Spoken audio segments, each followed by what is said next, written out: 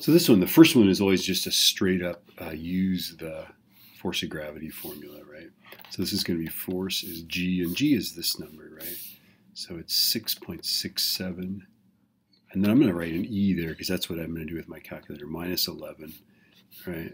And then it's a planet and a moon, right? So 6.90 E25, right? And then 4.3 E22. All these numbers in scientific notation, right? And then their distance, it's separated by that much. This is 5.7 E8, and we want to square that. Don't forget to square this, okay? These parentheses are not necessary, but it will work, right? You can actually, the denominator, you can leave the parentheses off, okay?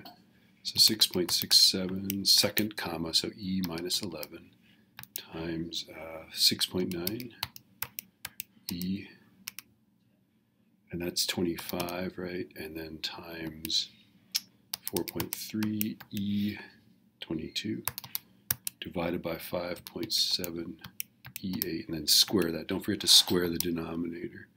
And I'm getting 6.09107, and then it says E20, right? So that's 6.09 times 10 to the 20th newtons. There you go. So this one's just plug the numbers in. Can you do the scientific notation, right?